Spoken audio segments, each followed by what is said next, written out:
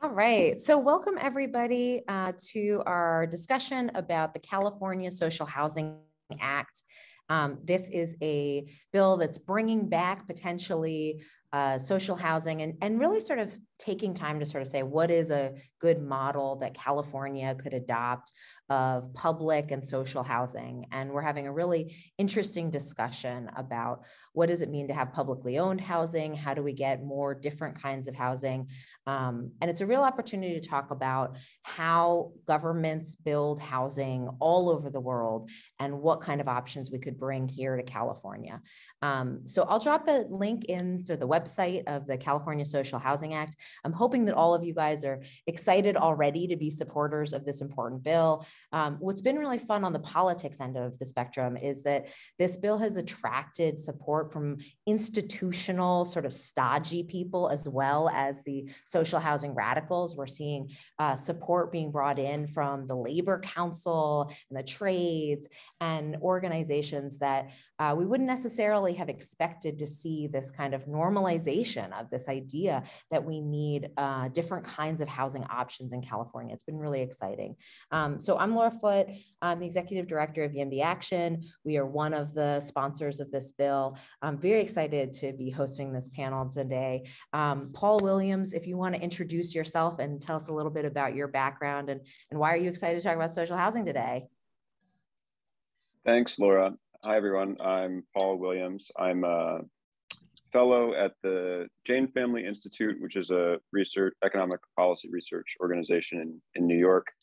And I'm currently in the process of founding a new organization called the Center for Public Enterprise, which is going to be focused a lot on helping to establish these public sector developers of housing, but also of other kind of public institutions, like public banks and public utilities, public energy generation, and things like that.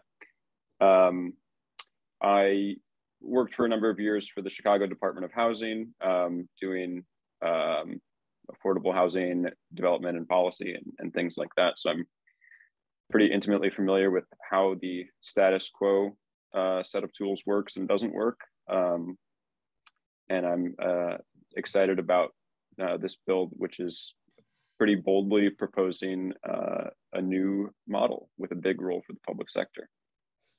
Awesome. And next up, Darrell Owens, longtime housing advocate. Darrell, if you want to introduce yourself and talk a little bit about why you're so passionate. Yeah, I'm pretty passionate about this project because it's pretty clear to me, looking at the data on the history of housing permitting, that it is just not efficient at this point and moment in time to rely solely on like private investors to finance housing that we need. It's pretty clear that if we're going to reach the production levels needed to keep pace with population growth, we're going to need a lot more public intervention. I've had a lot of evolution about this. I started off in housing, working in the nonprofit industry, mostly building subsidized housing, exclusively subsidized housing under the tax credit model, which is the current foundation of our low-income subsidized housing. I got kind of woke by the terribleness of land use. And so that's when I made the jump into YIMBYism. And now I got kind of woke by the terribleness of financing and public intervention. And so that's why we're making the jump to public housing. And so I'm very excited to be here today and to talk.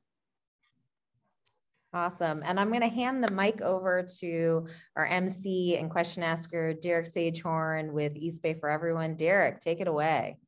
Yeah, thanks, Laura. So yeah, Derek Sagehorn, he, him, live in Oakland, member of East Bay for Everyone. I was a co-author on our white paper, California Housing Corporation, the case for a public housing developer, that came out in 2021. And so we're really excited to work with Assemblymember Alex Lee on AB 2053 and be a sponsor along with YIMBY Action. So I just kind of want to curate this conversation with Paul and Darrell, just kind of in terms of as researchers and advocates, what are the important things of a social housing bill for them? So my first question is for Darrell is it's very clear that we have a housing crisis, but could you describe that need in terms of the different segments of the population? What do we need? Who who do we need to plan for in terms of a California housing authority, like AB 2053? Like, what are the populations? Where does this housing need to go? What are those kind of considerations we should have in mind? Everybody needs housing. We always love to do this, like, who's more deserving. I actually got asked a very similar question at the panel today on social housing. Someone asked me a very genuine question of like, well, challenging the mixed income model, why don't we just prioritize the people who are the poorest of the poor first? And I'm like, well, the issue here is that we need to create sort of a collective class interest. And picking and choosing which people are more deserving of housing is not a smart way to go. We need to build housing for everybody because everybody needs it. I don't want to live in a city. I like the thing about the Bay Area is like, Bay Area is a really nice place to live, but it's kind of really sucky to live here because there's only two types of people here. It's rich people and it's like poor people who live in subsidized housing, and there's very little in between anymore. It's actually really cool to go out to the country and places that are not the Bay Area because you remember that like lower middle income people exist. This is kind of a problem that I've been seeing in my own city where it's just an erasure of that. And so it's important to build housing for everybody because everybody has a collective stake in housing. And I don't want to pick and choose which groups are more important, similar to how we approach things like healthcare. The pitch for single payer healthcare is that everyone needs healthcare. We don't just need like Medicaid and then everyone else can go off into the private market or Obamacare. It has to be a collective interest. And so the answer is everybody. Population growth has been pretty strong, and we need to be sure that we accommodate that, which we haven't done since the recession has curbed a lot of our housing production. Great, thank you. So like, Paul, like, Darrell just spoke about the need to address housing needs, not only for low-income people, but for moderate income people as well. I understand that like on the moderate income side, that's an issue with the low-income housing tax credit, which is the backbone of our existing subsidized system. Could you kind of describe our existing kind of affordable housing finance system and how that might prevent us from doing a more kind of a mixed income model? Yeah, sure. I think this gets to a number of important points about how housing is financed and how the programs that we have today are designed and what it is exactly that they intend to do. So I think a kind of starting point is to ask ourselves, what does it mean? What are we doing with the financials when we say we're subsidizing housing? When we say we're subsidizing housing, we're saying that we want to lower the rents below whatever the market rate or the at cost level would be, right? We want the rents to be lower because we want the rents to be affordable to someone who's at a certain income level. The constraint is obviously whatever our costs are.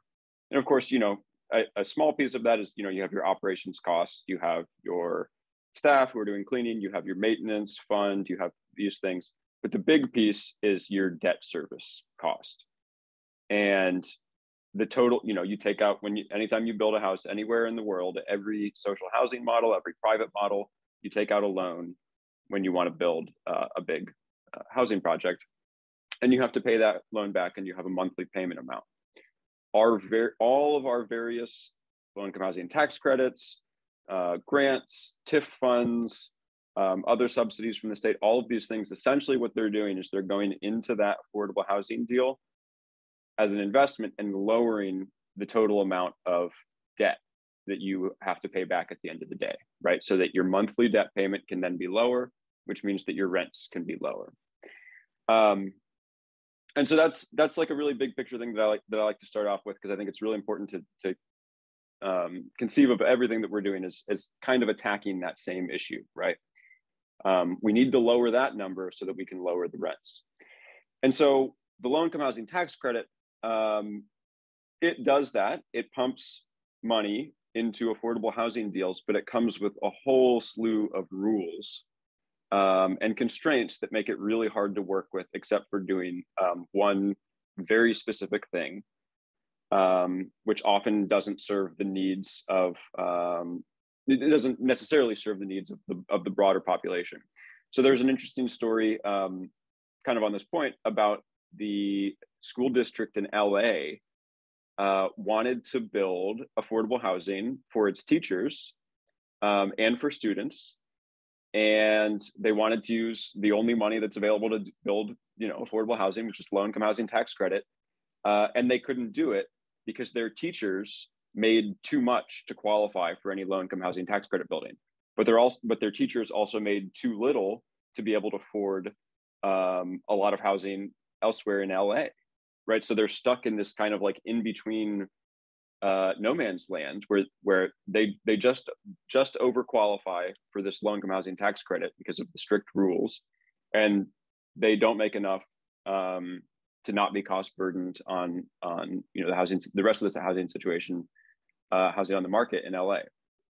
And so that's just the fundamental problem with these programs, right? Is that they are not flexible at all. They're very strict, and they serve a very small specific need, and they're underfunded. And that's the really nice thing about this bill, is that it's creating a new institution at the state level that has the ability to leverage public financing to serve a much broader swath of the people of California. Yeah, that's really interesting. What you mentioned about like the teachers. It's a quintessential kind of like middle class occupation you would think of, and that we would do this whole endeavor to build housing for their benefit, but none of the existing subsidy sources work for that, those income levels. I mean, that reminds me of Darrell, spoken at the prior panel at Town earlier today, but at other lengths, we've had conversations about how the original conception of public works era public housing in America was a broader base, right, of moderate income. So Darrell, could you just talk about like that, the necessity of having those like kind of like middle income public sector workers, civil servants, your more moderate income wage scale groups be able to access this? Why that's important? So yeah, I mean, as I spoken on earlier, there's just a huge cultural difference. If you live in the Bay Area, you're kind of the core of the Bay Area. You really are, and especially places like San Francisco, and I think increasingly places like New York City. It's just this weird like polarization of incomes, where you have like people who can live in subsidized housing or vouchers, and then you have the ultra rich, and then you don't have anybody else. And that's not a city, right? You basically have like a servant's quarters, and then like the wealthy who run the city. And it's just a bizarre way to live, and that's what happens in our current subsidized system. We tend to talk about middle income households, and people kind of start rolling their eyes because they think, oh, these are like what, upper mid-level management people. Two teachers making 60K are bringing in 100K a year. Like, it's not like the math there is not as crazy as it sounds. A lot of people who sound like they're wealthy when we talk about these AMI bans are really just average working class people. One of the more frustrating things about the whole housing conversation in general is the sort of assumption that most people of color are like poor. They're not. Most people of color are like decently like middle class, working class. And so again, the point is that we need to create a sort of collective class interest in housing. This is sort of what, I don't even know if we could really argue this was the original intent of New Deal era public housing. But the point is that during the Depression, we weren't building a lot of housing, that we were going to build housing for everyone because the developers weren't doing it. So we're going to do it, the state. But of course, Jim Crow, Dixie people tried to regulate that to race. And then the real estate industry came in. So of course, a lot of the initial public housing was white only. And then the real estate industry came in and actively lobbied to make sure that public housing would increasingly only apply to the poor, while simultaneously there was the expansion of the FHA, which was subsidizing people into the private market. So in the United States, almost all of our subsidies seem to go towards private interests, something Paul alluded to, including the low-income tax credit. The 501c3s are not public sector. And so this leads to a really inefficient use of funds. You constantly have money changing hands and going through different stakeholders in the private sector to leverage them, which makes it very ineffective to build housing at the scale that we need. And I say that as somebody who used to work in 501c3 low-income housing finance. A lot of projects just couldn't pencil because you got 2-3 people acting as turnkey developers, landholders, so on and so forth. And there's just very poor state management. So it's really important that the state has the capacity to build affordable housing here for all income groups. Great, yeah. And I want to just key off of there are our existing model of like disinvested mid-century American public housing. Like, that's not the only path. I think it's clear to people who've kind of engaged in the literature there's so much else out there. And as much as when we talk about policy here, if you talk to an elected official, they'll be like, don't talk to me about Singapore. Don't talk to me about Tokyo. Like, they don't want to learn anything from other countries.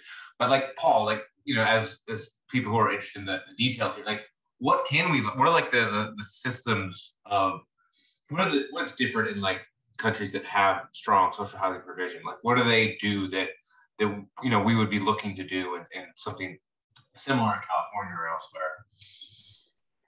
Yeah. You know, so I'll take one example to start with. I'll talk about Helsinki, Finland, which has it has 3 different municipal housing companies. So these are just social housing companies that are owned by the city of Helsinki, and they all serve slightly different purposes. And I'll get into them, but the city of Helsinki created these social housing companies, 40 years ago. And now they've gotten up to this point where they are, a significant part of the housing market in Finland, right? I mean, something like 20% of all rental housing in Finland is owned by one of these, Helsinki municipal housing companies, Heka, which is the largest one. But they created these institutions, and they took the time and made the investments to scale them up, and gave them the authorities that they need, and the investments that they need in order to scale up. So I'll go over those real quickly. The main one is Heka, which is the really broad-based, just social housing. Something like 75% of all people in Finland qualify to live in Heka housing, right? It's like very wide eligibility, not purely universal. And then they have one social housing company that is, specifically a housing first approach for people who are, formerly homeless people and people dealing with substance abuse. And so that's like, that's, similar to what we would think of as like the 0 to 15% AMI band here, right? They have a separate company that's specifically dealing with housing for people who, need those specific social services. And then they have a social housing company that's specifically for employees of the municipality. And so they've just created this network of public agencies that are helping them, helping them build enough housing and do it with public ownership. And one other thing they have that I think is really important is there's a public bank called Munifin, which is owned by the municipality and all of the surrounding suburbs. So they all kind of cooperatively own this public bank that does all of the lending for any housing that any social housing that any of them build, hospitals, schools, transit, all of these different things are financed by a cooperative public bank. And so they're able to do all of these projects like social housing at 0% interest, right? Because they get a subsidy on the interest rate. And so they've built up this network of institutions that are able to facilitate all of the kind of public investments that they want to see. And I think that's really a core piece of what the move toward establishing public developers of social housing in the United States is about. Is we need to establish these institutions and drive them for a while and figure out, learn from what they're capable of and figure out where we want to take them. Yeah, I definitely think like the sense that you get when you look at like Heka is that like they spent like 80, 90 years working through this, where they've created like the good internal structures. And now say like if we created a California Housing Authority, corporation, or whatever, overnight they would be there, but you got to start somewhere, right? Exactly. Yeah. I mean, it's, they didn't, I mean, it took them decades, right, to do that. I mean, obviously, there's one very cool example from Sweden in the mid 60s through the mid 70s, where the national government embarked on what they dubbed the Million Homes Program, where they literally built 1 million homes over a span of 10 years, mostly with these municipal companies, but all public investment. So, I mean, it's also feasible to do, really big scale if you really want to, put everything into it. Right. And so, Darrell, I just want to turn to you. Like, could you kind of just, for the audience, like describe, AB 2053, what it's looking to do in terms of social housing? Right. So we're running into a problem here. We're basically producing about 85,000 units or homes a year in the state of California. And we need to double that, according to the LAO, just to keep pace with the population. And this has been a huge problem that seems almost impossible. And so this is why we worked with East Bay for Everyone on developing a social that would create an agency to build this. Am I breaking up? You're getting a little choppy there. Yeah, I get a little choppy. Hotel. But here, hotel. take a moment. Take a minute. Oh yeah, try video off. See if that helps. Okay, give us a. You were talking about working. Everyone always says that. I never see it does anything, but it's slightly better. Yeah. So basically, the point is. Okay, all right. The point is that with East Bay for Everyone, we worked on the white paper to build a public housing agency, and then we wanted to launch it at the state level. So this will help fill that gap of doubling our housing production annually, which LAO agrees is needed just to keep pace with existing population growth. And so Assemblymember Alex Lee, youngest assembly member in the legislature, Democratic Socialist, has worked with us almost since the beginning on making this happen. And it's been going great so far. We have a long way ahead, though. We've only been through like one committee, so a long way ahead. But we've been doing good so far. Just to clarify, the committee is on April 20th, 420 in Assembly Housing, but that's coming up. So, Paul, like, in terms of what how something like AB 2053 would work, like. Well, how would the financing work? That's a critical question that people that keep asking, and I think we're so used to the low-income housing tax credit, where it kind of you just park that in, and then you have to go through another round and ask for more state, local subsidies. They're not used to the idea of just like putting in a bond and then building something. So if you could just kind of describe that process for people. Yeah, and I have just a couple of slides that I will share. Just to help walk through, just to help visualize a couple of the kind of basics here. So there's kind of two subsidies that are baked into the kind of mixed income cross subsidized social housing model. This right here is just a market rent model, right? You have a cost level that is, this is your debt service payments and your operations costs and your maintenance fund. And if market rents are above that, then everything above that is profits. That's margin for you, the developer.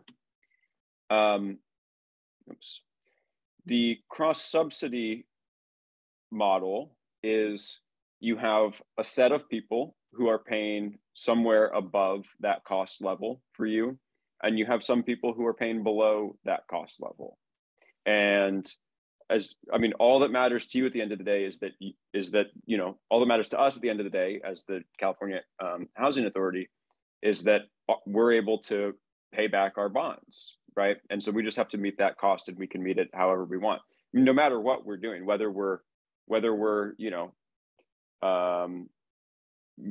you want to do grant funding and just pump money into the buildings, you still have to make those payments. That's not something that goes away. This is a way that allows us to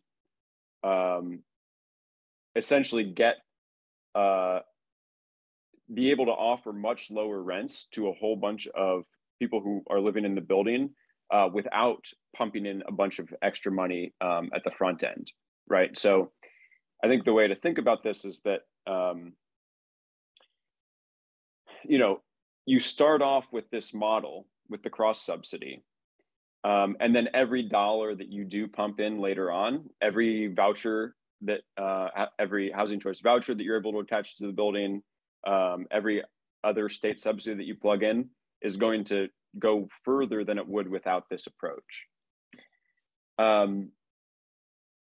So in terms of the actual bond financing and the structure of the deals, this is a slide here from the Montgomery County, Maryland Housing Opportunity Commission, which is their public housing authority, which kind of describes the process for their housing production fund, which is the way that they've devised that allows them to, essentially just use municipal bonds with a very small seed fund that they got from their county government to make these investments in these mixed income, cross-subsidized, publicly owned deals that they're building. So the way it works for them is they get a very small appropriation from the county government every year, a few $1,000,000. They issue a bond on that appropriation, because they're getting it every year for 20 years. They issue a bond to get it all up front. And then they take that money that they got from issuing the bond and they use it to invest in a couple of different projects all at once. And so, these projects they invest in, they're putting, maybe 20, 30% of the total project cost in from the bond that they issued. And the rest, they're just, getting a normal construction loan. But then when they get the building all leased up and all the rents start getting collected, then they go out and they get permanent financing, meaning, essentially meaning that they refinance the whole package. They buy that bond out that they put in the beginning, and they put it back into the fund. And then the next day, that money can go back out the door, right? So they got this fund at the beginning. It goes out into projects. The projects get built, leased up. The money goes back into the fund, and then it can go out into another deal. So you essentially get this kind of revolving fund, and this is the way that private development companies work, right? They build projects, they take out loans, they continue to own the projects, they refinance, they get equity, and then they go reinvest and build another project. And that's essentially how the social housing company in Singapore works. That's how the social housing companies in Finland work, right? They're just kind of copying the way that private developers work, but instead of taking profits, they're reinvesting everything in lowering the rents and building more projects. And I think that's a really simple way to to think about it, right? Is private developer builds, they make profits. If you have a public owner, just take all of that out, lower the rents, and reinvest everything in your next project. I have a few more slides. I can maybe come back to those if folks have questions. we can come back to that. But I just wanted to key on the thing you said about the housing choice vouchers is at the time of a project, you can imagine your local housing authority has 50 housing choice vouchers that they haven't been able to people haven't been able to find a landlord, right? They want to live in this community, right? But as we know, private landlords can be, particularly discriminatory, especially against voucher holders as a proxy for all types of things. And so I think that's an underappreciated aspect of this is if we can build these types of projects in affluent suburbs, for example, or places where landlords, there's not a lot of rental housing or people have engaged in patterns of Section 8 voucher discrimination, suddenly we can plug those vouchers in and we have, those can help support the project. And so you should talk about that flexibility, because it's I think that's that's the thing that people get lost is with public ownership, we can we can be we set all the rules, right? We can, if maybe we start at certain levels of affordability and we get more affordability falls into our lap, we just plug it into where it already exists versus having to go let's go door to door to all these private landlords. So can you just talk about that flexibility and why it's so important? Yeah, totally. I think this gets into a little bit too about some of the planning aspects and how housing is going to get built in different places in California when this bill passes. But yeah, I think that flexibility is really important because in different places across the state, you're going to have all kinds of different local conditions where you may have, I know in San Francisco, there's a ballot measure where there's a proposition to increase the real estate transfer tax, which raised a bunch of funds for social housing. a lot of that money can go essentially into buying down the rents in public developments, for example, that the CHA would be building.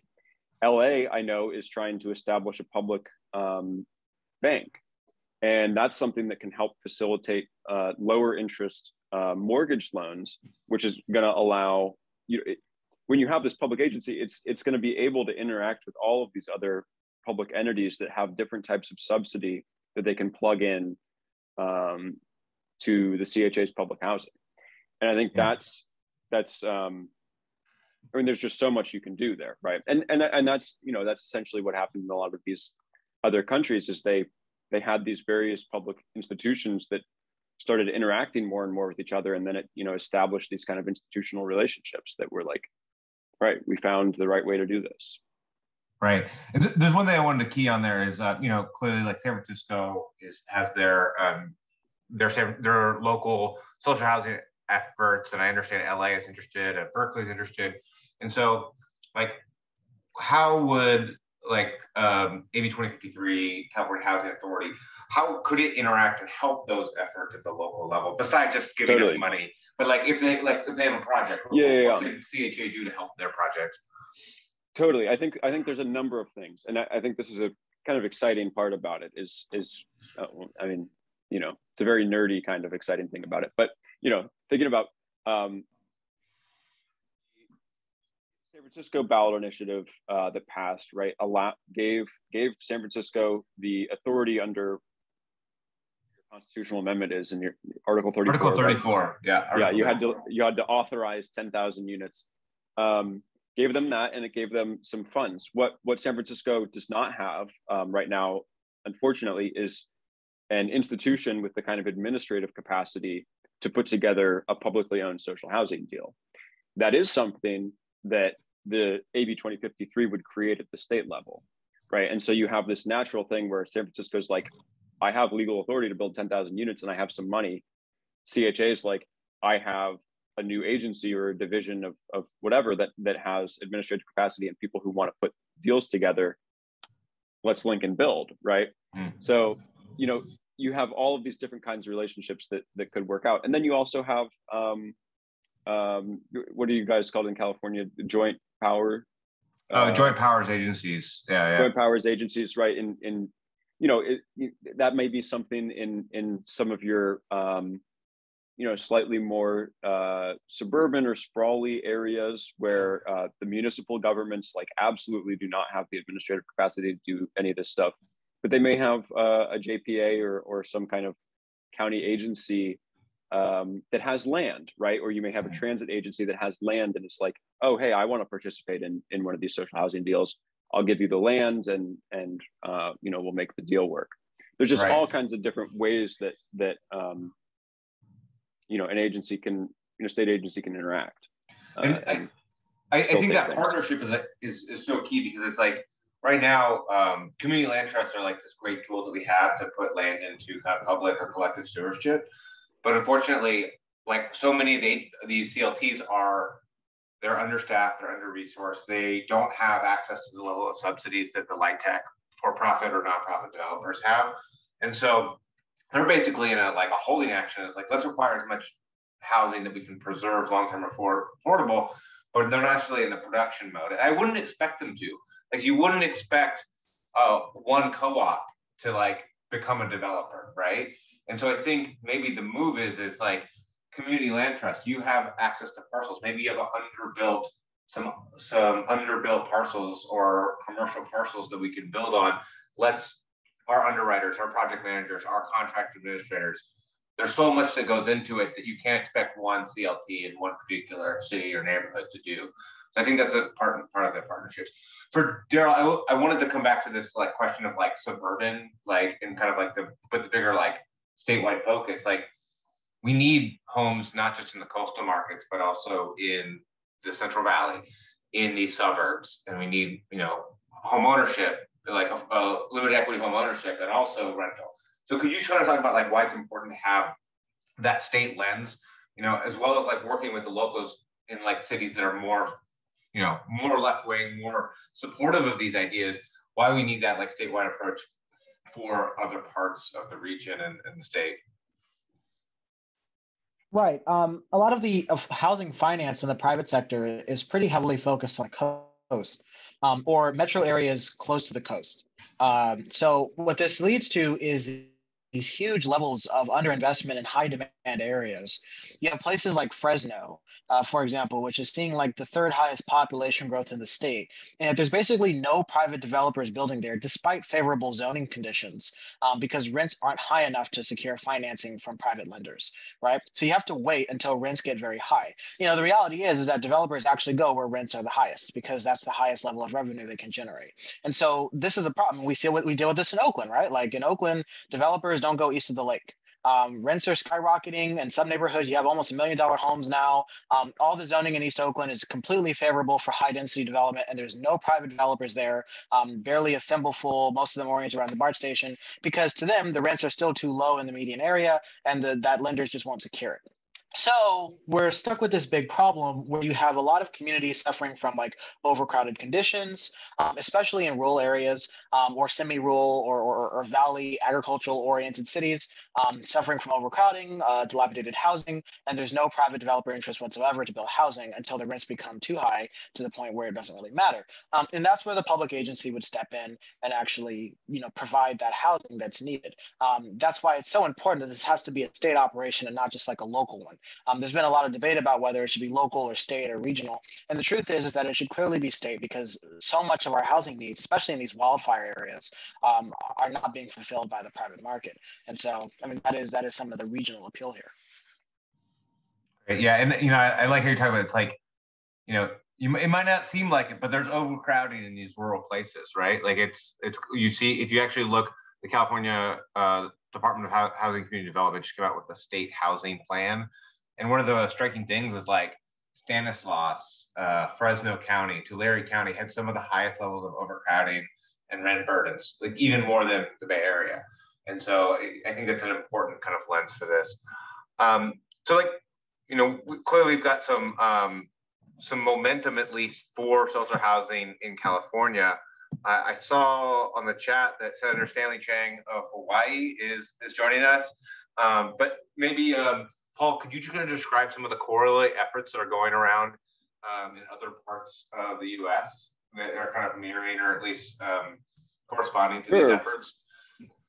Yeah, there are quite a few cropping up over the past 6 to 12 months, and it's pretty exciting. Senator Stanley Chang in Hawaii was an early adopter of the model and has been pushing for a public developer to do a kind of homeownership program modeled a lot like Singapore's public housing. And that bill is in the Hawaii legislature. Obviously, there's AB 2053 in California. There's a public ballot initiative that just got filed in Seattle, Washington.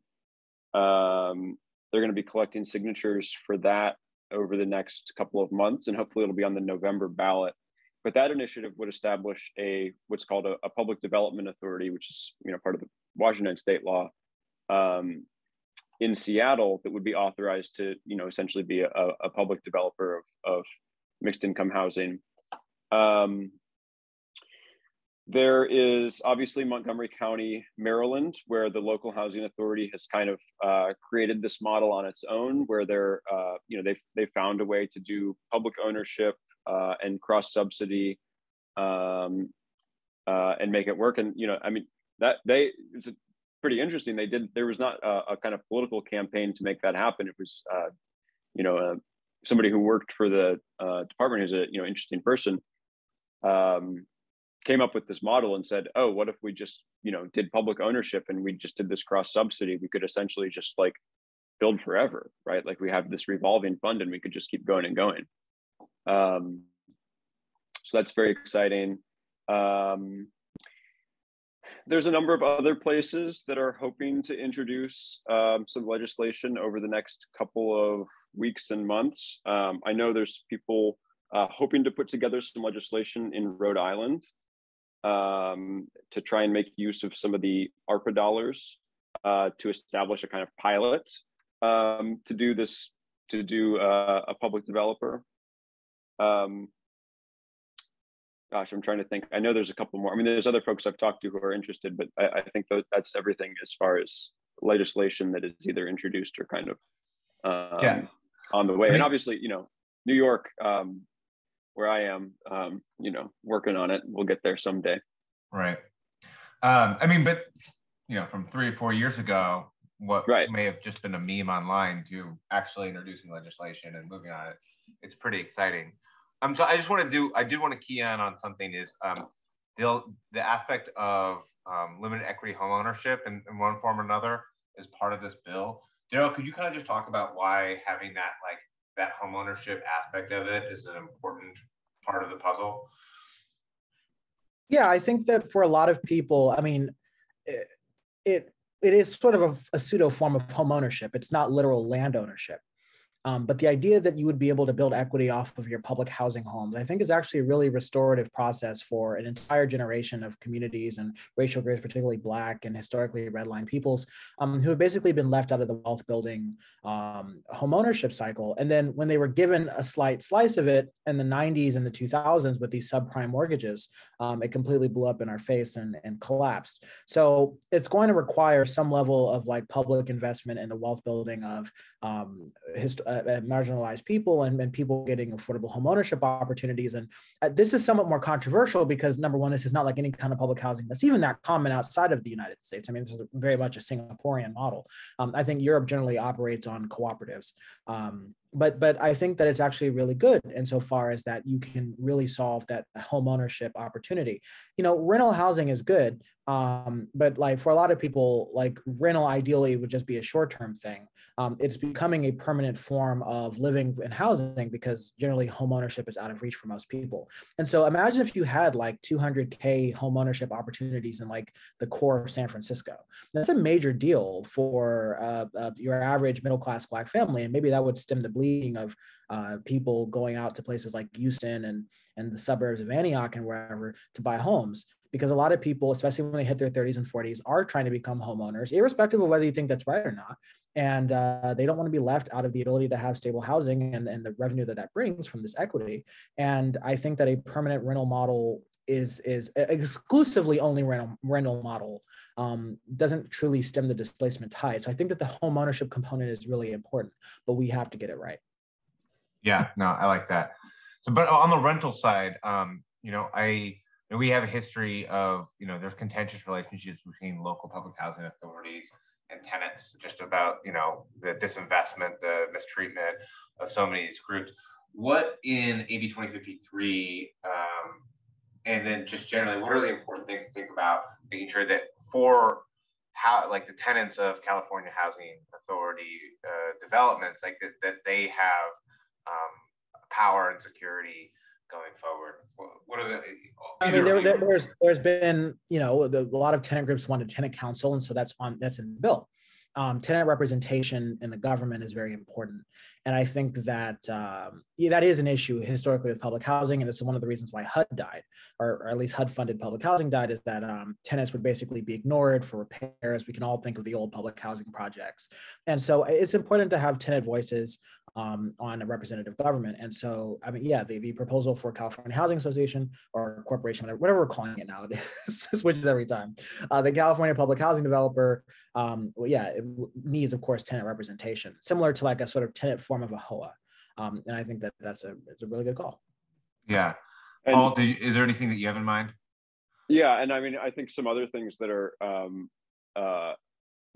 when you're, we were talking earlier about what flexibility do you have when you're the public, and when you're the public developer, you have the ability to guarantee things to tenants that no private market actor is going to guarantee. I mean, we can pass laws, and we do pass laws to stabilize rents and provide good cause and right to renew your lease and measures that are just basic tenant stability. I mean, in public housing today, like HUD public housing today, all tenants have rent stabilization and good cause protections, right? They have the right to renew their lease. I mean, obviously there are a lot of very strict rules, but they essentially have, a form of good cause. And when you're a public agency, you can guarantee that to tenants too, to just ensure that you have, stability. I mean, you're providing, that's the thing about a public developer of social housing is, the word social comes from the fact that it is, in service of a social good, right? This is a social good that we're trying to provide. And then, another thing I think about is in relation a little bit to what happened with public housing in the 60s and 70s and 80s in this country, where buildings kind of fell apart, very mostly because they were underfunded. In Finland, in Heka, which is like the large social housing company, every building has a tenant association with elections, and then every building sends tenant association representatives to the city tenant association, and all of those, the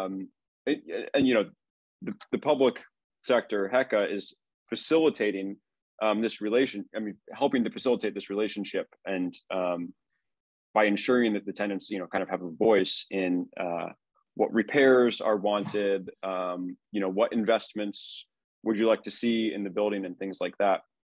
And another example is, I read about this recently in Singapore, in the public housing, in the rental, or not in the rental, the residents in the buildings can vote on different like food trucks or restaurants that come like into the courtyards in between the buildings. And so like, there's all these different food trucks that like move around the city, and it's residents not just being able to paint your walls, but like having how you right. I mean, it's like the space. Yeah, I mean, it's like a little bit like more actively like participation in like shaping the environment and community that you're living in, right? Like, I mean, we don't have anything like that here where like I can't like talk to my neighbors and like vote on like what food truck comes nearby, right? But you have a public developer who's like facilitating these relationships like within the community, and it's like these social goods that you have a lot more ability to shape outcomes like that. Yeah, and I just wanted to one thing I just want to key on is like, when we talk about rent stabilization for units, that would also apply to the higher income units within these developments as well, right? And so to the extent that, where there are ongoing efforts to extend rent control to both newer construction and to other parts of the state, this can perform of kind of security of tenure, even for higher income people, can kind of create politics to support, hopefully would support, rent control, rent stabilization in other contexts as well. So, we've talked for quite a bit. I just wanted to, before the end of the hour, just turn it over to Laura to see if there's any kind of questions from the audience. Yeah, let's do some questions. Raise your hand if you would like to talk. And I want to put on the spot Stanley Chang. So long as he's here, we might as well. Does anyone want to ask him a question? No, I'm gonna allow to talk if he would like to, but also so long as we have a star. Stanley Chang is the public housing, social housing guy in Hawaii. As I said, the trifecta on the to the west. Yeah, hi everyone. Sorry if my reception is not so good. I'm at the mall, but it's a real honor to be here with such hammers, as we say in Hawaii, of social housing. And it's super gratifying to hear that there's so much momentum nationwide now. I just wanted to put in an additional plug for this idea of housing as a public utility. Public services are for the public. And, public schools, public highways, public parks, none of them have income restrictions. And everyone needs housing. And so I don't see why housing shouldn't have income restrictions either. So I really think that this is a fundamental issue. In fact, if the very wealthy were to live side by side in public housing alongside formerly homeless families, wouldn't we celebrate that? That's great. That would be fantastic. Just like if billionaires' kids were to go to public school alongside the formerly homeless kids or the homeless kids. And so I really firmly believe that income restrictions are not where we should be. I think income restrictions are un-American, and the most successful programs, whether it's public parks, public highways, Social Security, Medicare, are the ones without income restrictions. In fact, in Washington, they used to say a program for the poor is a poor program. So I really think we should learn from these failures, and we should go back to that model of housing for everybody, just like we have school for everybody. Yeah, I will say, like, that's one of the things that I really love about, in particular, Japanese UR housing. It's really incredible how even a foreigner can go to Japan and basically walk into a public housing complex and just get a lease. Like, like it's nothing. And like that level of supply abundance. Of course, it's not mainly through public housing there, but especially outside of Tokyo, they have such a surplus of these like public housing homes. You can just walk in and get one. Means testing and wait lists are generally the enemy of any good public program. And so that is the ideal. That is my dream world, which is that this program is so successful. If I want to move somewhere tomorrow, there's going to be a public housing unit I can just walk into. I think that's really the ideal here.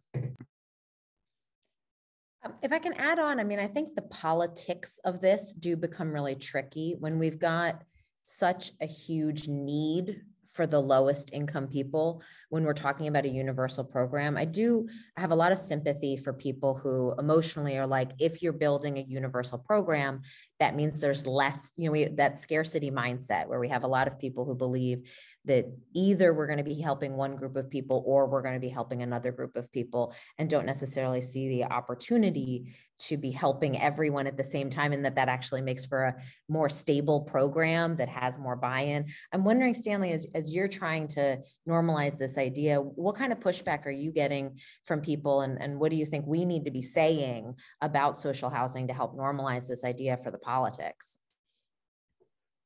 Yeah, I think people are very locked into these policies of, everything that HUD has ever done is, income restricted, basically. And so I think people are just used to that.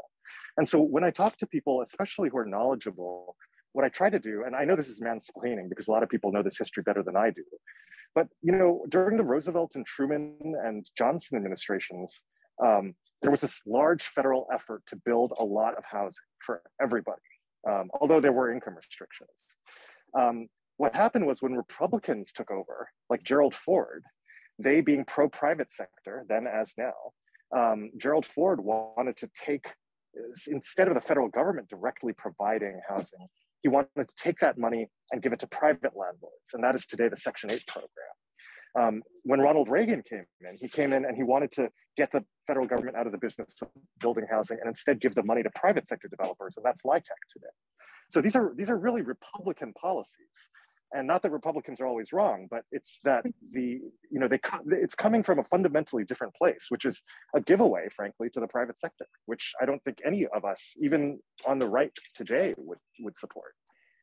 And I'll add one other piece of history from that I think is particularly important, that the public housing program in its original iteration, when it was, before the National Housing Act of 1937 that officially established it, when public housing was just a division of the Public Works Administration during the New Deal. Those first 2 years, everything that was built was just moderate cost rents. And of course, a lot of low-income people moved into those new public housing properties because they were, cheaper rents. And they were nice, new, modern buildings. And it was race restricted. And was the thing that tipped off the real estate industry and said, oh, wait, this program means trouble for me. Because what they said is, this is the public sector that's kind of competing with me, right? The public sector is offering these rents to people and they're lower cost than what I'm providing, right? Because I have my profit margin that I want to make. And it was landlords who went to Congress in 1937 and said, hey, you can do this program, but only if you do it for like these really low bands of incomes of people that I wasn't going to build housing for anyway. And I think that's a really important piece of history to kind of internalize when we're thinking about, what we want to advocate for. Because I actually do think that it's important that if we want to move towards this vision of, providing housing as kind of a public good, a public utility, as Senator Chang says, we are necessarily going to be in competition with other people who are providing that. And I don't think we should shy away from it. Awesome. So we've got a question from the audience, Hans Howe, and I'm actually going to flesh it out even more. How can we get more pro-housing advocates to embrace social housing given the politics? And I want to add, events like this definitely help, where we're talking to a lot of pro-housing advocates. And I also think it's important for us to acknowledge the kind of ideological hodgepodgery that is the pro-housing movement. And while left YIMBY is like, yes, social housing, I get it, I want it, we do have people who are coming at it from more of a private property rights perspective, coming in and joining in coalition with us on housing advocacy, but are nervous about social housing and public housing. How can we help normalize this idea for people who are pro-housing but are nervous about social housing? And I'll pick on Darrell. Oh, I don't,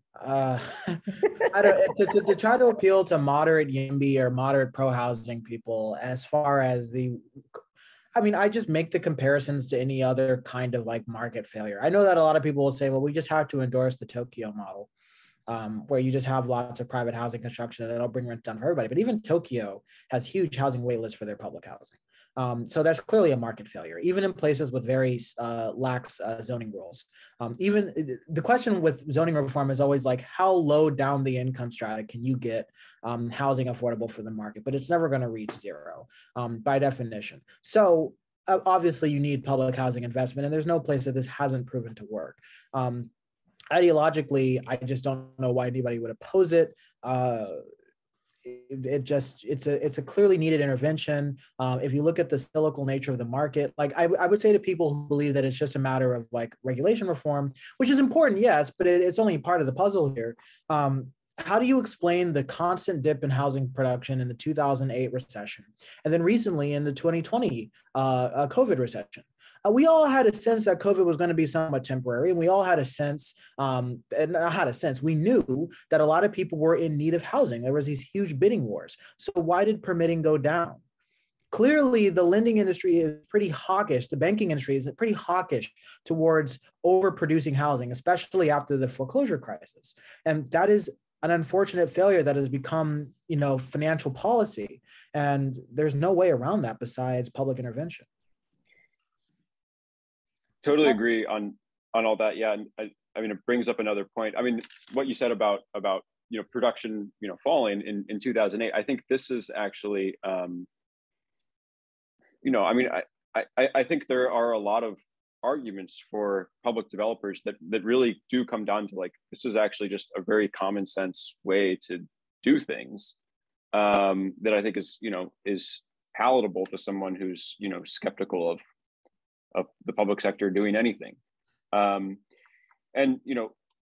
Like when there is a recession, one of the first indicators that tells us that a recession might be coming is housing starts just plummet, right? And new permits plummet, and then construction jobs go with them, and then investment goes with that. And those are building blocks that are a part of almost every recession in US history, right? Housing starts fall, jobs fall, wages fall, everything starts to fall. And one of the big reasons that housing starts will plummet is because of loss of investor confidence, right? Like you may even have a bank ready to do a loan. You have workers who are ready to build housing. You have people who are ready to live in housing. But you have investors who are like, it's a little bit risky right now. There might be a recession coming. And it's, this kind of snowballing effect we know where, investor lack of confidence kind of snowballs into recessions.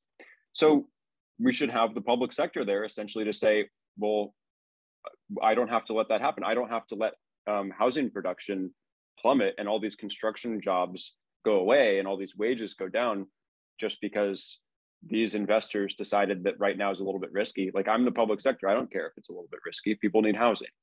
And there's kind of an example of this there's actually two interesting examples of this. I'll try and go through quickly.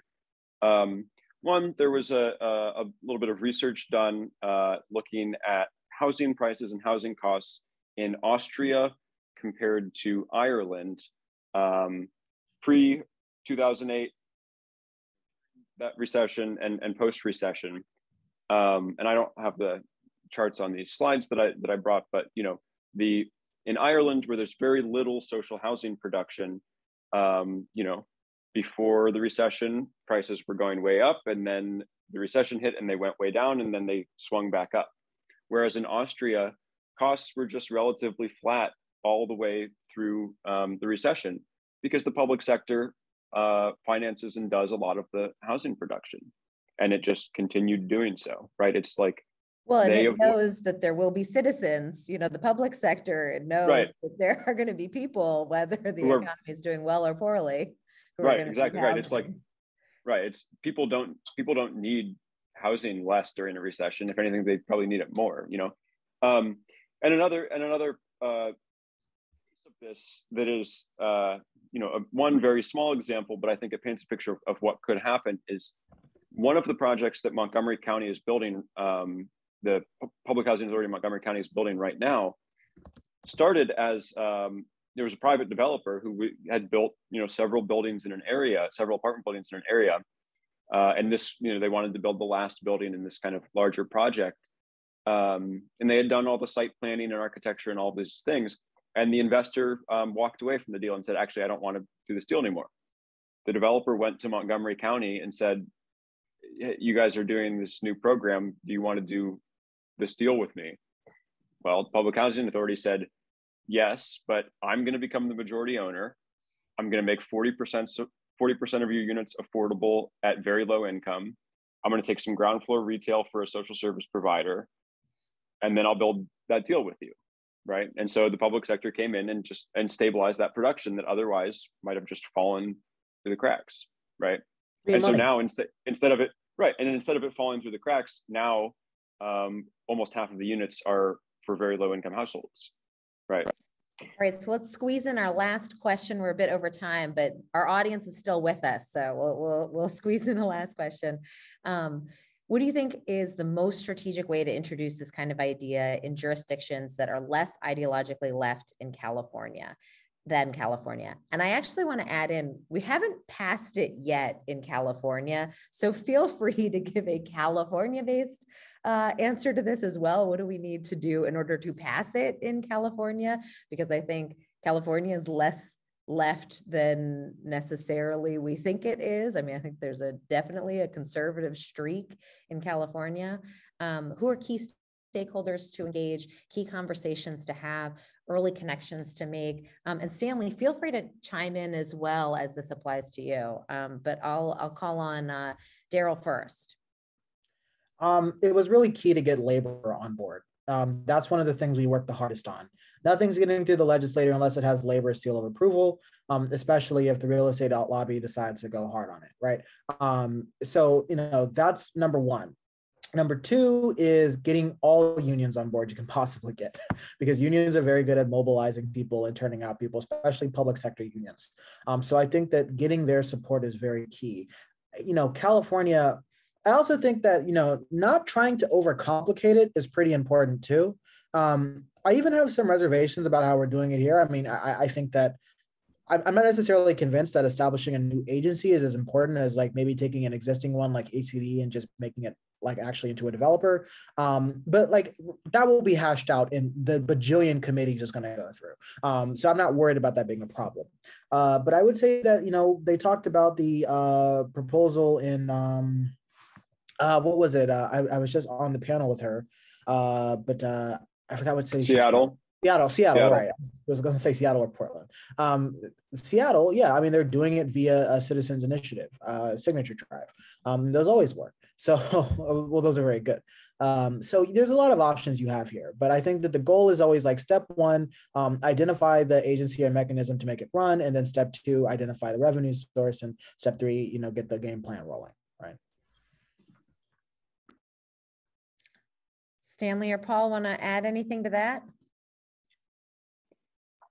You know, I'll just jump in. I mean, I'm helping quite a few different organizations and legislators across the country who are trying to put things together in different ways. And every state, every city, every person I talk to, every legislator I talk to has a different kind of institutional landscape, right? They either like, you know, as in what do they have public housing authorities in the area who have some capacity to do some of the things that they could, you know, put some of the work on?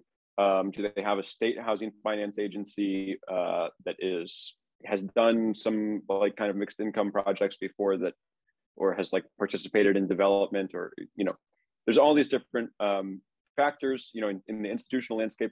And there's always, you know, your kind of organizing and political landscape to, you know, make the noise necessary to get a bill through and to create enough pressure for it. And I think that's that can be a little bit tricky thing to kind of navigate, right? Seattle, the House Our Neighbors campaign, which is the ballot initiative that they have to establish this public development authority, they're kind of grappling right now with how, you know, if they need 51% of voters to say, yes, I want to do this, you know, obviously, you know, I think going around saying this is a new public agency that is going to like take over and destroy the real estate market, like that is not going to get 51% of voters to talk about it and say they support it, right? And they're trying to figure out, you know, what is the kind of right way to message something to all of the voters that is both like, hey, this is a really transformative approach to housing, and also something that's really common sense, and we should have been doing this all along. And trying to find a way to hit that message, I think, is difficult, but you know, that's probably going to make or break whether they're successful. I mean, I think they will be. I think they're finding those messages. But yeah, I mean, I think that's, you know, I think that is one of the cells of public provisions of goods. You know, like Medicare for all. A cell of it is like, this is just common sense. Like, what if we all just paid into a fund and we all got our insurance together, right? Like, what if we just had a public developer who didn't have a profit margin to make and just built a lot of housing? I think that is an important cell of a lot of these kind of transformative models. All right, so let's end with one call to action for folks in our audience. What is something that you hope that they can personally do to help advance this cause? I'll leave it open. Whoever wants to go first, who has an idea. I mean, I can go first too, which is one is sign up at the California Social Housing .org website, which I will drop the link in, and make sure you're on the mailing list. And if you have ties to an organization, ask them to become a supporter of this bill. This is something that is right now, we're trying to get people from across the entire state to recognize that this is a common sense, approachable, you know, housing for normies, right? This is something that is totally possible in California. And if they make fun of us for being radical leftists, that's fine too. Darrell, what would you like people to do today? Get in touch with your state legislator, Assembly and Senate. I'm working on a data tool that'll actually make that really easy for you. And tell them to support AB 2053. Please ask them to not gut it, because I'm actually more worried that people are going to try to gut it than are going to actually make it pass. So yeah, please support AB 2053. We have an Action Network link in the chat. That's really the best you can do. And if you're in the East Bay, join East Bay for Everyone, because you're kind of going to be in the kitchen in terms of how this policy is going to go forward. So. Yes, definitely shout out to this hearing that we're having on 420. Who doesn't want to come to a hearing on 420? And you can call in and voice your support and RSVP for it here. And if you're on, I think the East Bay for Everyone has the communication tools, and YIMBY Action has a Slack. We'll be sending out notifications, trying to get people to call in their support. Paul, anything to add? You know, talk to people that don't know about AB 2053, about what it would do and why it would be cool to have a public agency that's building housing for everyone. And you know, honestly, I think that East Bay for Everyone is doing a lot to coordinate organizing activity and activism to make this get this bill over the finish line. And I think that's the place to plug in. Awesome. Well, thanks everybody. Have a wonderful evening.